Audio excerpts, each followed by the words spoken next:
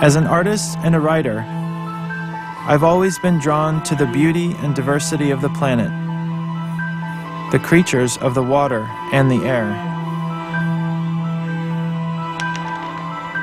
There's one, though, that did not endear itself to me immediately, but lately has kind of gotten under my skin.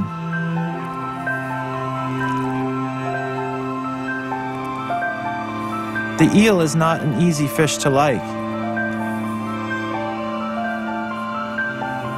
It doesn't have the beauty of the trout or the colors of the sunfish.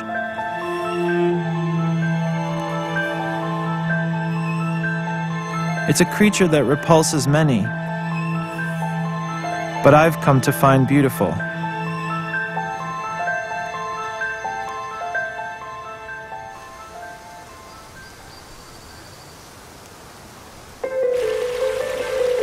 As kids, we caught eels by accident while fishing for something else. They were muscular, slimy, and impossible to hold. They were like snakes with beady eyes, and we just wanted to get them off our hooks as fast as possible. As ugly as they were, something about them made me curious.